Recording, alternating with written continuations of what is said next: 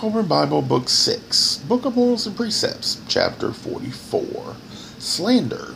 Much of the book is to develop your moral code. Avoid using it to judge others. NPR 44:9. Be warned by the brotherhood of the wagging tongue. Take care to guard yours at all times, for an unguarded tongue runs to loose talk. The tongue of a man filled with potent drink is like a horse with the bit in its teeth. Be on guard when discussing the absent one, lest you do him wrong, for rarely is the absent one in the right. NPR 44:10.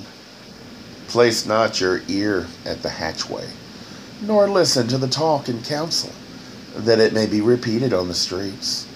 Never collect with your ears in one man's home, and empty the catch through your mouth in another's. Verse 9, I think, should be understood as you're always on guard against making yourself look bad. Self-censorship. Accentuate the positive is what we're usually told.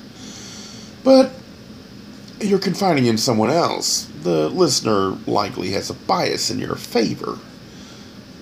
You might not have intended to make someone seem guiltier, but by avoiding giving all of the information, even the parts that look bad for you, you've created a distorted image that will become more distorted the more times it is told. I have had bad experiences in my life. Times that I've talked about. The other person is not there to defend themselves. And while I give my impression, I also attempt to look at it from the other point of view. Call out my own areas of failure. However, in doing so, could you be worsening the problem? The listener will be more convinced the other is completely wrong because you are trying to be fair.